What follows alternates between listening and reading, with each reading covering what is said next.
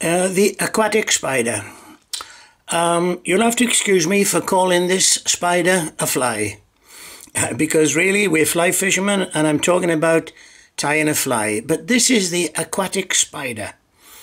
It's a very useful pattern which deserves to be better known. It's a fly you don't see very often, but take it from me, it's a real killer.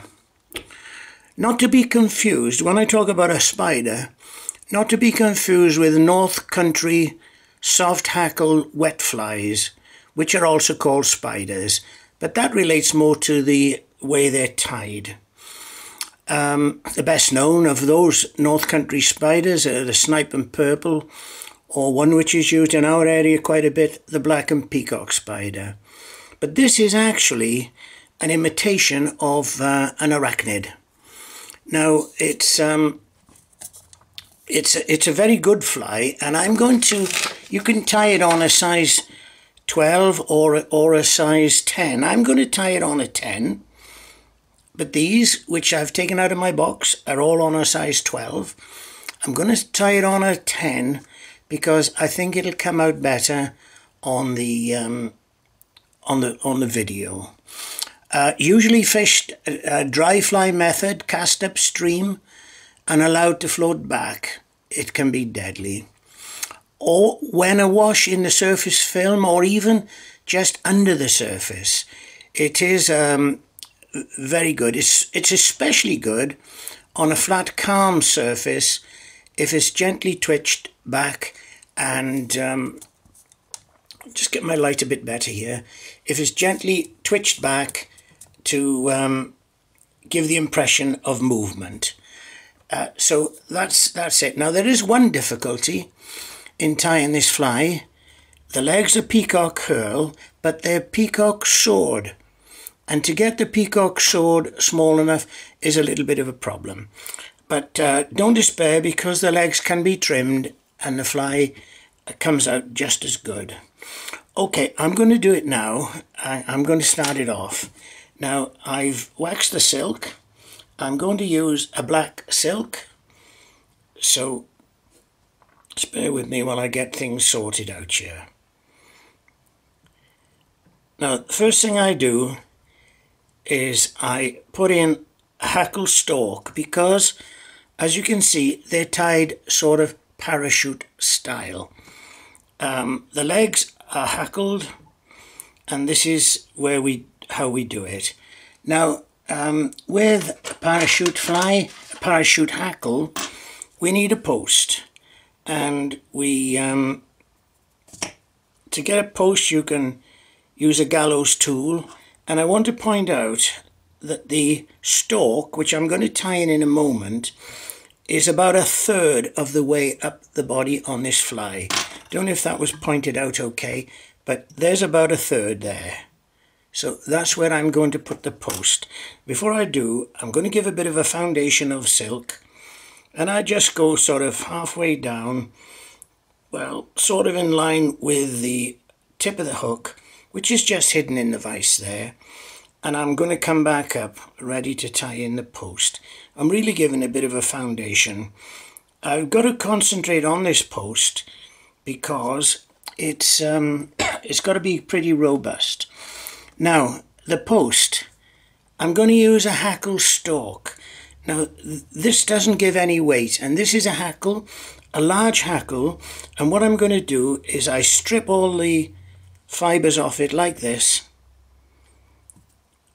I wouldn't strip this feather specifically to tie this fly, but I would be using these for hackles, beard hackles, on salmon or sea trout flies. But I'm just showing you, I'll be left with this stalk, one which I've already stripped when I was tying larger flies. So I tie this on now, and this is what I do. I just go across like this, a figure of 8, that way,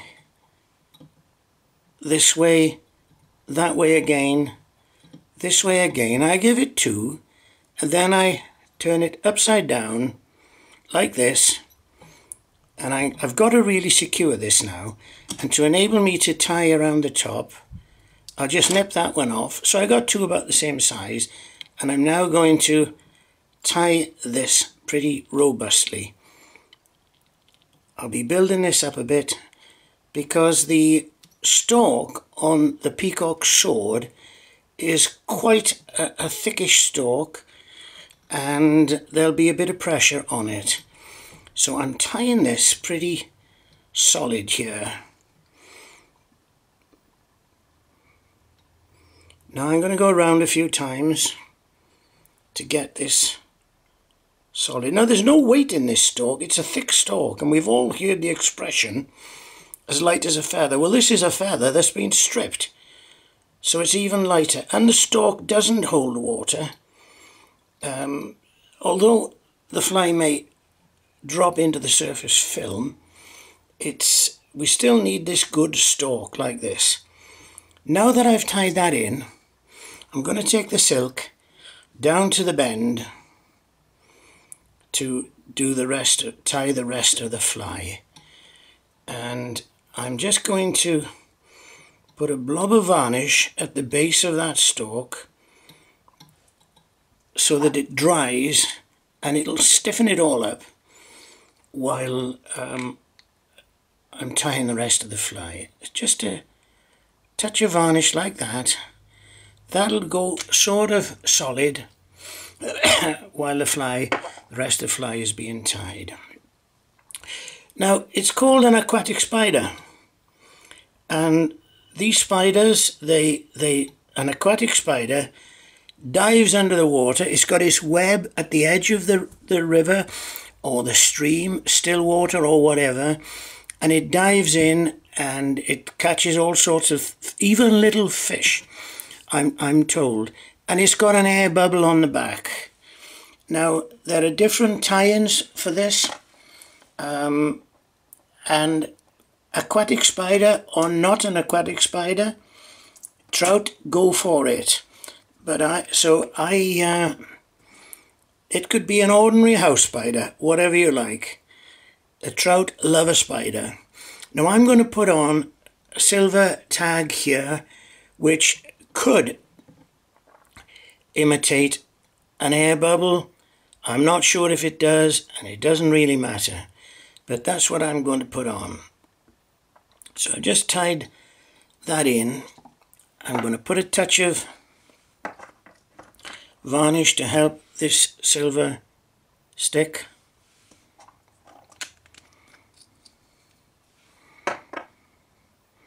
Put my silk at the front for now and give me a little bit more room.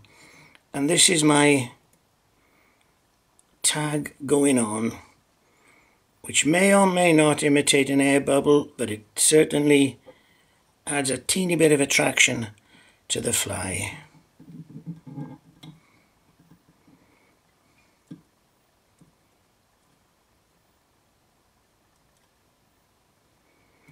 Okay, that's there. Take my silk back.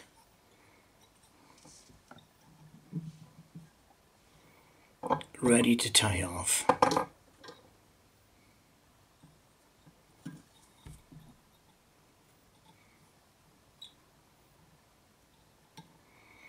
So I'm going to call that my air bubble. Okay, now the body, there's an underbody and an overbody.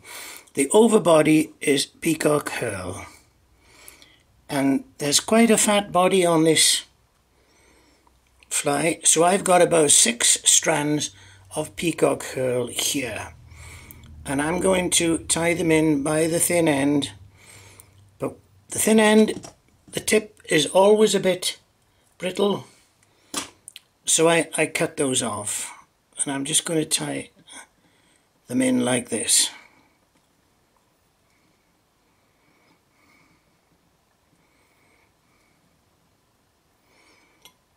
There is one problem with this fly, I've been told, is that when a fish takes it, they don't always hook the fish.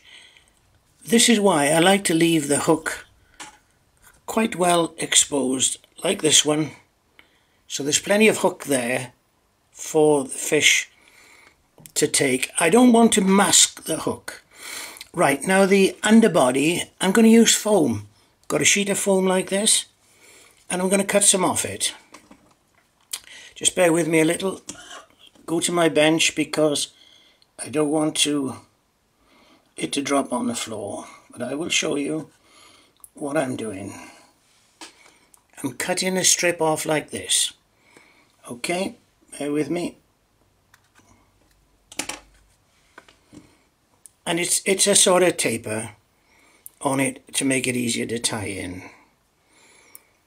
Now this foam, although it'll help the fly to float, it cannot be relied on, and the fly will still need some floatant on it.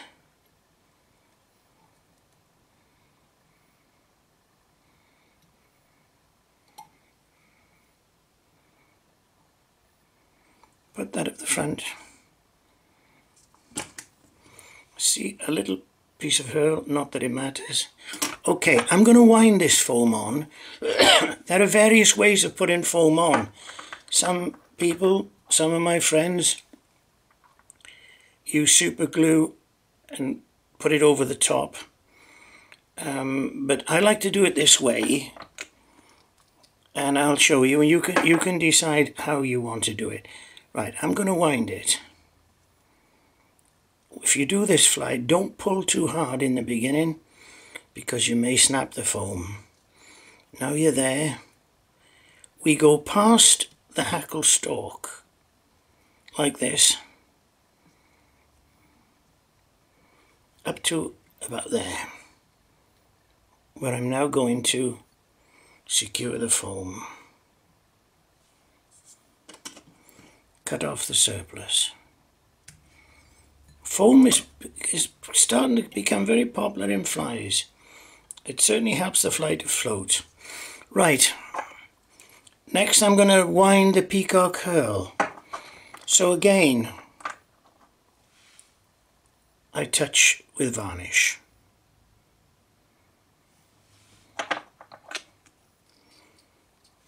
I got my 6 strands. I draw them like this to get them all lined up, and I just wind carefully. Keep drawing them so you don't get a loose one. Keep drawing.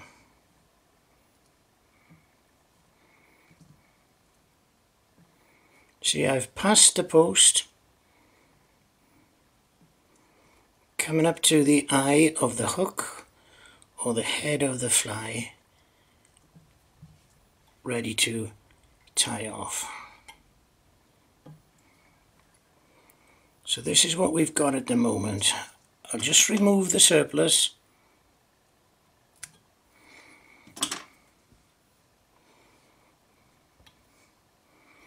I'm not a mad keen guy for exact imitation of any fly, because you can tie a fly which exactly imitates something but is dull and lifeless in the water. But this is a sort of exact imitation, not far off. Okay, now all that's left is the hackle which forms the legs, like this. And we use peacock herl, but we use the sword feather. And you can see the smaller ones at the top and the bigger ones down the bottom. Now, with the sword, I'm going to put some biggish ones on, because I'm going to show you, you may not be able to get small ones. They're not easy to obtain. I'm stripping this off a bit, makes the stalk a bit thinner, and this is going to be the legs. Now I take my silk back, I'm winding over the herl, which is okay because it ribs it, it doesn't do any damage. And one of the reasons I'm putting on this large hackle or feather is because I want to show you how to trim it later. I know it's a bit too big. I just tie it on the side like this, tie it down. I'm going to get that stalk out of the way.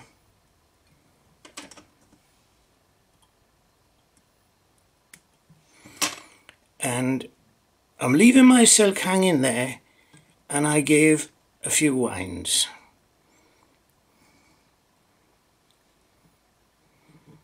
Generally about 2. I get my little brush here ready.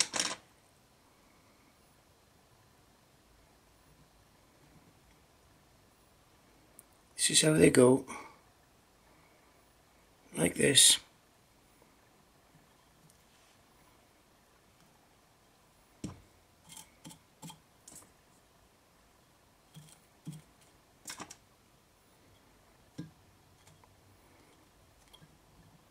Spider has 8 legs, but I'm going to give this a few more because we can always cut them off. Right, I'm going to secure this stalk, which holds everything down.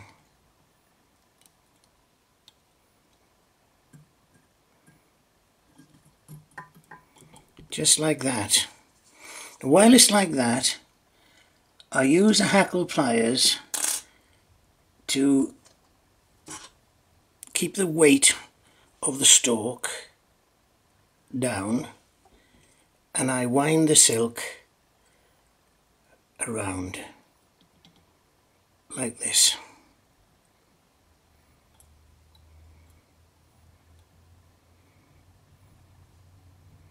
Just bear with me and don't worry too much about the position of the legs at the moment, because we'll nip them off if we got too many, and we'll position them.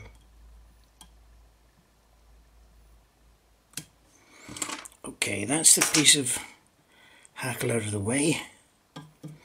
Now I've got to finish off. So what I do now is I tie here to make a whip finish while we're there, and I put on a little bit of peacock curl just in case I've got some windings to hide.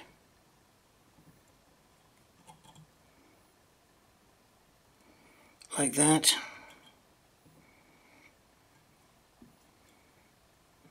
I'm going to come back to these legs. It slipped a bit there, so I'll tie it a bit tighter. A little bit fiddly, but I'm sure you'll get the idea of what I'm trying to do. Just a couple of winds like this.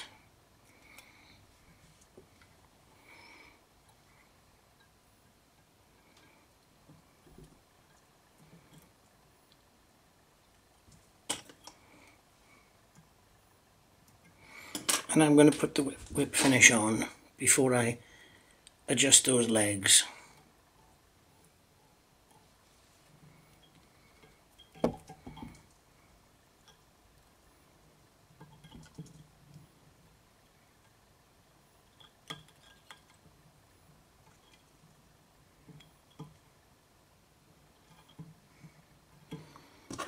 Three winds,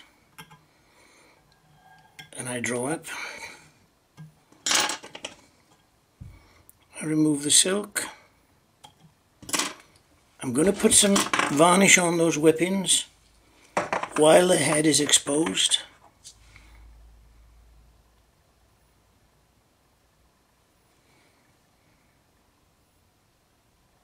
Just like that.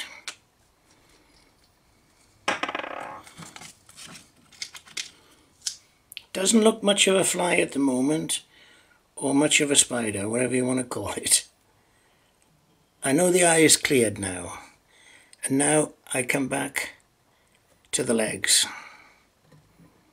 And I often knock a couple of these off because I give a few winds, and I'd rather have too many.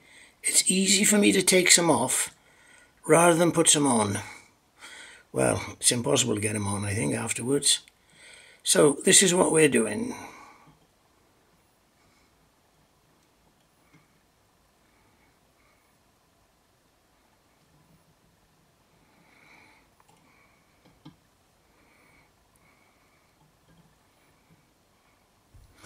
Okay, now I start to look at them.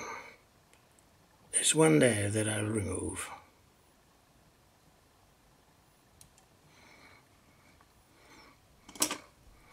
That one's sticking up a bit. Two or three, a few there. So I'll remove one or two of these.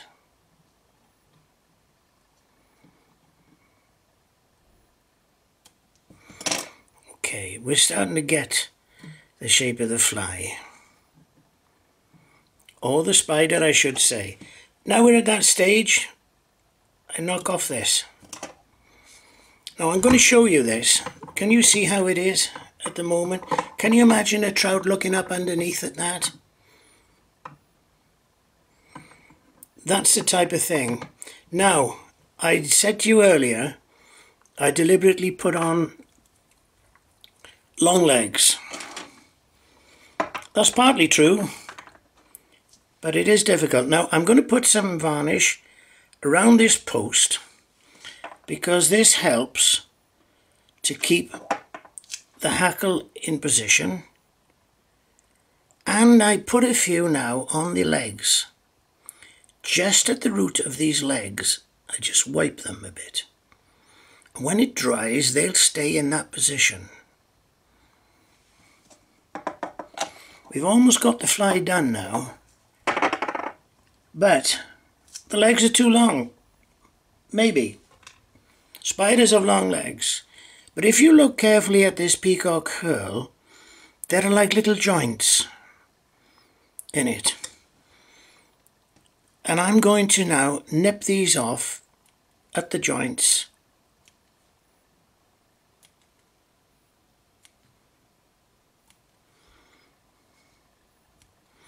I've done this for years. It doesn't affect the fly. Normally, you don't like to trim a hackle. Now there we are. We're somewhere near. As I said before, this is a fly which deserves to be better known. Two legs sticking together there. Doesn't matter. The true spider has 8 legs. I don't know how many's on that one, but it works. If you lose 1 or 2 legs while you're fishing it, it doesn't matter. Can you visualize a trout looking at that from underneath? They like it, they take it. And I can assure you, it is a very, very good fly to use. And I will say this, stillwater flies are in a different category. But it's true that any fly which kills on a river will kill on a still water, not necessarily the other way around. This will kill on both. And I wanted to show you that fly. It's a little bit difficult to tie, but I want to sort of share my passion with you as it was shared with me. Persevere with this fly, and I think you will be rewarded. Thank you for watching.